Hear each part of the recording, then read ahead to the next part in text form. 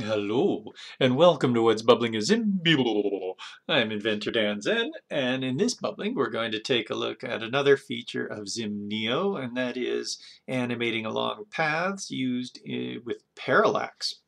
So let's go to the ZIM site now at ZIMjs.com, and we will press on the logo, and in comes our stuff, and there's Parallax right there. So we've talked about these other features in ZIM bubblings. Now we're on Parallax. And what Parallax does is as you sweep the mouse here, things move, and that one right there is a dynamic animation. It just whipped by. This fellow right here is on a path, so there's the path. And as I move my mouse up and down there, it is animating along a path via percent complete. So that's oh, and here comes the moon. The moon is animating via percent speed. So we've just set it so it can go backwards a little bit, but primarily goes forward and can go forward fast if we want. And that way, when our mouse is in this area, the moon just continues to whip around in that rotation. So that's a circle with its registration point brought way down, and there she goes again, animating in this big circle at a certain speed, and as we move the mouse to the right, that speed increases, so it will come by sooner. One day, there it comes, and if I move the cursor to the left, it animates more slowly that way. So you can control speeds. I was going to do a whole bunch of birds, and when I put my cursor up here, the birds would go fast, and if I bring them down, they go slow, or something like that.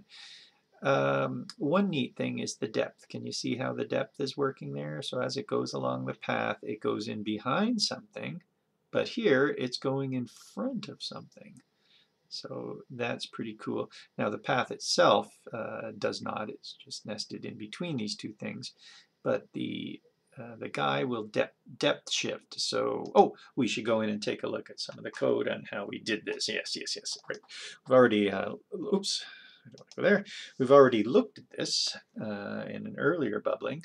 But these bubblings are about the code itself. So here we are, ZIM NIO Parallax with ZIM 9, although we're up to ZIM 9.1.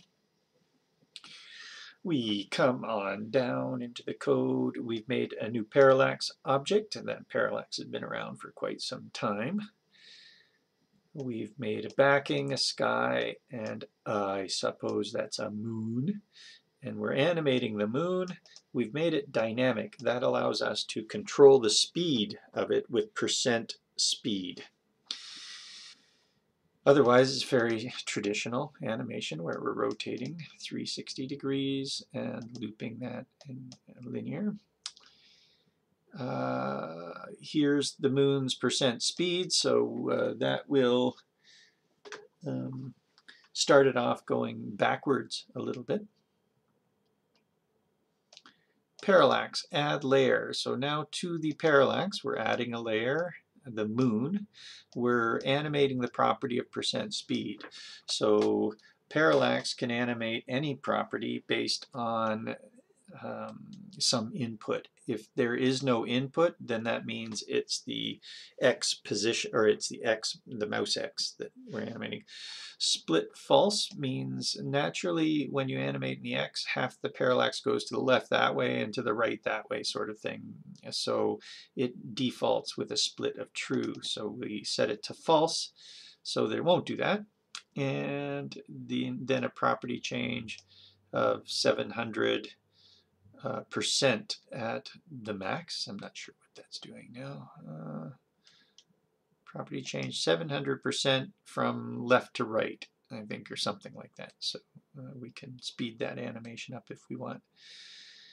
Here's the mountain. We're parallaxing that with a property change of 20 pixels. So that is now pixels, 20 pixels with a and we're changing the X position of that based on, again, on the input of the X.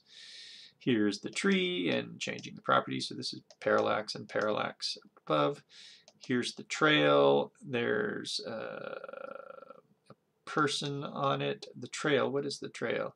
Oh, the trail is the blob, so that we recorded the blob there again is how we can quickly record information of a blob. We remember it from the last time, and when we refresh the page, it just pops up the recorded information of what we remembered.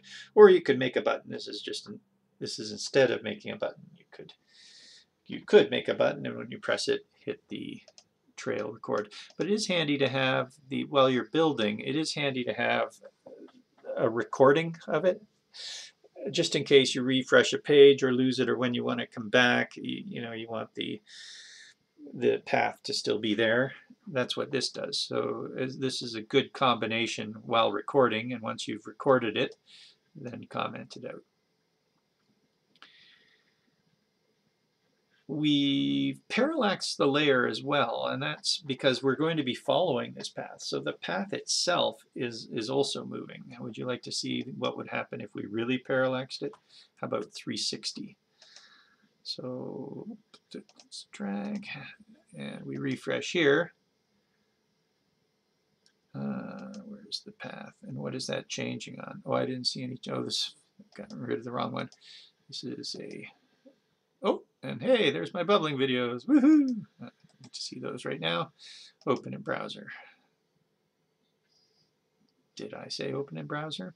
I think I did. Firefox is running, but not. Here we go. I don't know what all that was about. And now we should see that path move in the X and Y. You see how much that path is moving because we've increased it. And yet this fellow can still run around that path and move a lot if we so desire. I'm running. And at the same time, can we make him run right through the tree? Almost. He's still going around the tree. All right, so we parallax that path just a little where we thought the parallax should be, so that it does indeed parallax as well. And now we have a person. So did you catch that? This is a path that is moving. And we are also animating along that moving path. The path is being animated by parallax. We're animating along that path with an animate. The path we say is trail, which is what that is, trail. We're not changing the orientation along that path, we're just leaving it straight upright. Here is the zoom. Now, zoom is almost like parallax. I wanted to show you as well that parallax of this, which is down below here, the parallax of person is based on an input of mouse Y. By default, it's input of mouse Y 0 at the top and stage height at the bottom, but you can change those input mins and maxes. And from that, you can get output mins and maxes too. So that is really just what's called the ZIM proportion class, or ZIM proportion damp class. And all parallax is a manager for a series or a bunch of ZIM parallax, ZIM proportion damp objects, where we can add those and then they all sort of run together as one system. And really here with this zoom, it's much like extra. Well, it is extra. So here's how you would do zoom with extra. You would say the input property Y, the input min, the input max. The output property is scale, and the output min and the output max. And that's what these numbers right here in the zoom means. So zoom is a short form for writing an extra that looks like that. So we've left the extra in. And the reason for that is to just give you a little bit of an indication as to how extra is working, because you don't have to only zoom and only change a layer and only change a depth and only change, there's one more in there, the scale. No, that was zoom, depth, yeah, which is layer.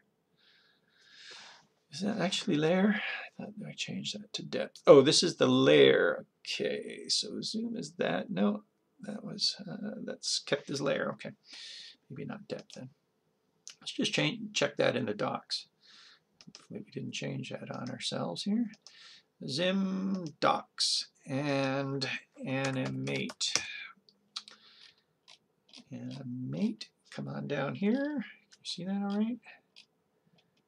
Parameters, props, convenience, props, path, orient, flip, extra, zoom, speed, layer. All right, is oh right, because depth is used as a word in VR. So for VR we have depth, so we kept it saying layer. Fade is the alpha. Speed was the other one. Okay, so we can control the speed as it goes back. So all these 1, 2, 3, 4 are the short forms for extras that relate to these properties.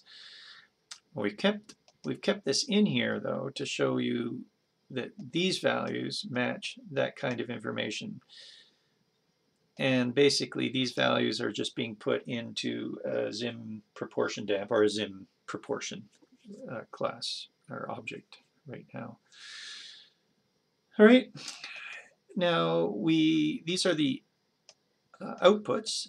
These two are the inputs. And notice how precise we are here. This is where the top of the path is roughly. And is it the path or is it the person? Let's just go back and check this out here. Here goes the person. So where the person is now is one of those, and where the person is here is another. So between these two positions, X and Y, we are changing the layers. Between these two, 0.4 to 0.7. Oh, that's zoom. Sorry, between these two right here, we're changing layers from 1 to 2. And what that does is it just puts it either behind or in front.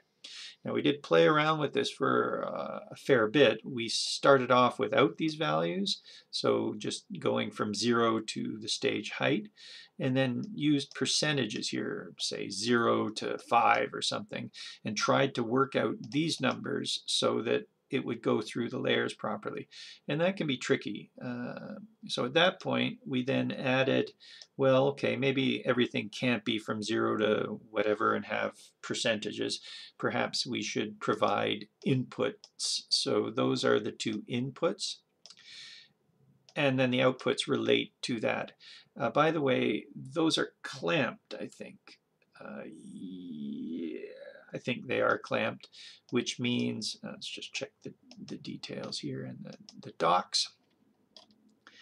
Does it say speed true input sets percent speeds based on animating along a path will have changing speeds, anything unclamped?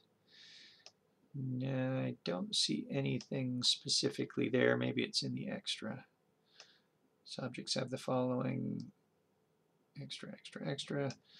Constrained output factor. There's a constraint. Right, okay, so constrain is what we're looking for. Constrain the output values to output min and output max. Set to false to let the values go beyond the maxes. Okay, so I believe that they're all constrained by default. If you don't want constrain on these ones, then you might have to turn to the ZIM extra version here so that you can apply your constrain there. It just means when values continue outside of these ranges right here, when I've moved my mouse higher or lower, I'm limited to going to 1. I won't go 0, and when I'm way down here, I won't go beyond 2. As soon as I hit that, it will be 2, or it changes between 1 and 2 between these two values, but it won't go beyond 1 and 2. However, if you like to set a range and have these values apply to that range, but as I go outside the range, then you would not want that to be constrained, at which point you could rebuild this with extra and put in a constraint of false. Oh boy. Okay, another word for that is clamp sometimes, and that's what I was thinking about before.